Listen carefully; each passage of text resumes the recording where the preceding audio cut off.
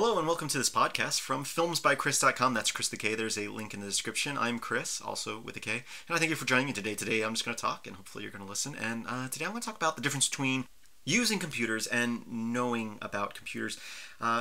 Basically, there's a big difference between understanding how computers work and just using them. A lot of people say, oh, I'm not a computer person. I'm not good with computers. This and that. And really, computer usage is very, very easy nowadays. And I think a lot of big companies try to make you think that computers are difficult to use so that they can market their product as easy to use, and it works. So many people think that they are computer illiterate when really it's just the fear of not knowing how to do something, and they make it think it's difficult, the fear of it being difficult. Because really, anybody can use a computer today, clicking on stuff. Look at your phone. You click on this, click on that. It's not that hard. But people are afraid to even look into how doing something. So many people I know, they don't even try to figure out how to do something because they think it's going to be too hard. And that's what these companies have done. They've put it in their heads. Computers are difficult. Buy an Apple computer because it's user friendly. All computers, for the most part, are user-friendly. It's just a matter of how to use them. A lot of the marketing is like, it's intuitive. There is absolutely nothing intuitive about any computer. Computers were not around when man first came to Earth, was first put on Earth, first existed. They didn't have it. It's just not in our nature. Computers are not in our nature. And I'll give you an example of this. It's probably been about 10 years now. 10 years ago, I gave my mother a computer. I gave her a Linux computer to use. And a lot of people are like, oh, Linux is so hard to use, where it's just as easy as any other operating system out there. You have Windows, you have icons, you click on stuff, you open your web browser. That is computer usage. That is using a computer, and it's the same across platforms with very little variation. My mother, though, I gave her this computer, I handed her the mouse, she put it down. She did not know how to use the mouse. I mean, when I say that, she didn't know to put her hand on the mouse on the buttons. I'm doing this audio, so you can't really see it, but she basically grabbed, with a claw hand, the mouse sideways and started moving it. I'm like, no, you put rest your hand on top and put your fingers there. She didn't know that an X at the top of the window was to close the window, or what minimizing and maximizing was. I didn't even realize my mother was so computer illiterate.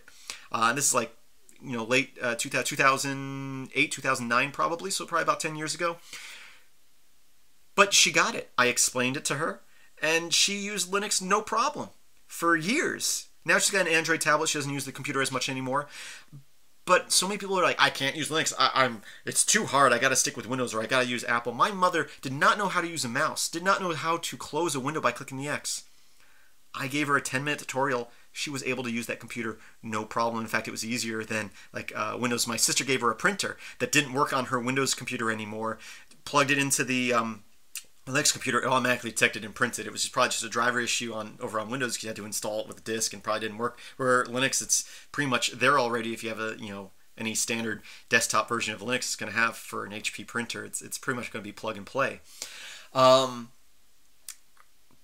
there are so many people out there who also think the other aspect of this, it's the Kruger-Dunning effect, I guess, which is basically saying the Kruger-Dunning were two guys who, I don't remember when, I think it was 10 or 20 years ago, they did this little, I don't want to say survey, I guess experiment, and they found that people who knew very little about a subject tended to overthink their knowledge on it. They thought that they were experts on it, and they knew more than they really did. Where people who were really thoroughly knowledgeable on a subject tend to oversimplify it and think it's too simple. My wife says I fall into that second category when it comes to computers, and I'm like, no. This is kind of what this whole talk is about today, is that there's a difference between using computers and understanding computers, and you don't really have to understand computers to use them. And let me say this, if you consider yourself a computer person, and I've gotten negative comments from this in the past. If you consider yourself a computer person and you don't know how to program, you're not a computer person. And when I say computer person, I mean not someone who's made out of computers. I'm saying somebody who is thoroughly versed on how computers work. You can be very good at using a computer, but that doesn't make you a computer person. And I'm not saying you have to be the top of the line best programmer, have to write stuff in assembly. I'm saying that you should understand the basic concepts of if-then statements, for loops, while loops, and whatever language it is, even if it's Visual Basic, be able to write a simple code to automate something. If you work in IT or any type of computer, you're doing computer stuff for work and you can't write a couple lines of code to automate something, you should not be doing your job. And I probably just insulted a lot of people, but it's true. There's a difference between computer usage and truly understanding computers. And you can't understand how a computer works unless you write code. And I'm not saying, again, that you have to be writing stuff in assembly. If you did that, that's great. You're going to understand a lot more about computers than I do. I've only written a few lines of assembly code to make like a bootloader that displayed some text and color on the screen and detect the key press. And I don't remember how to do that. I did it once following a tutorial 5 years ago. But just understanding basic programming concepts, you understand why programs are the way they are, not just how to use them. If your job is installing drivers, plugging in printers, you're not really a computer person. You're just a regular computer user who got a job in computers. And I'm not saying that everybody in the world has to become a programmer. I'm just saying don't consider yourself, knowledgeable on computers if you don't understand the basic concepts of programming.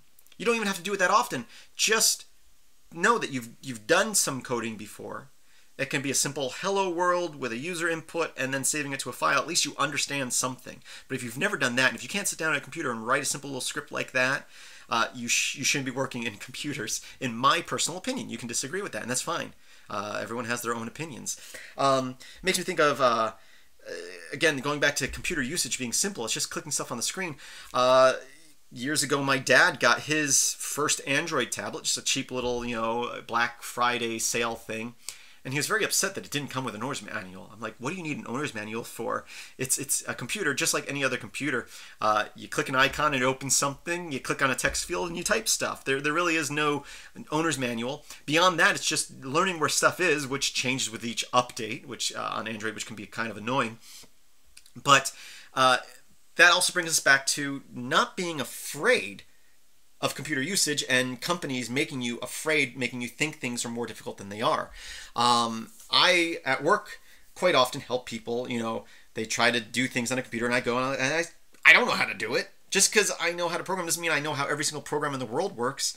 And people come and ask me, hey, this program, a program that I've never used before, I can't figure out how to do this. Can you show me how to do this? I'm like, well, I've never used that program before. And I'll come and I'll click on File. I'll look at under Edit, Help. I'll look. I usually don't read the help files, so I just start clicking on stuff, Preferences, and I'm just clicking through stuff until I find what I'm looking for. But so many people are afraid to do that. They're afraid to take those steps just to look for something because they're afraid they're going to mess stuff up. You're not going to mess stuff up if you can't, reset your system in a couple of minutes, then you're using the wrong type of system.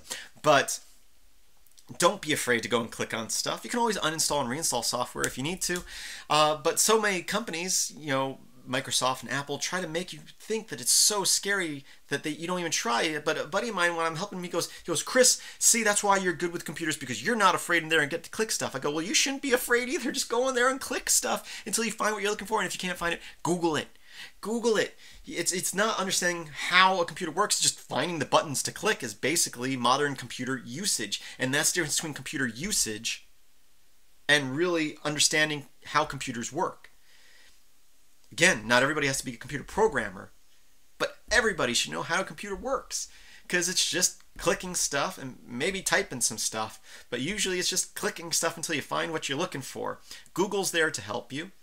Click through your settings, change things. If it doesn't work, go back and change what it was back to the defaults. Usually a lot of programs will have reset defaults as an option, but don't be afraid. Don't be afraid to play and learn, but also at the same time, don't act like you're this computer expert if you don't write code, because all you are is a computer user. You're basically like a chimpanzee that's taught to press buttons on a machine. You're nothing more than that if you aren't writing code, and that's going to insult a lot of people. But if you're insulted by that, you deserve to be insulted, because you're probably pretending to be something you're not, and people are probably paying you to do something that they shouldn't be paying you to do. Anyway, Now that I've insulted you, I want to invite you to filmsbychris.com. That's Chris with the K, a link in the description. And also check out my Patreon page. If I didn't insult you too much today, patreon.com/MetalX1000. I would love the support. Thank you again for listening to me today, and I hope that you have a great day.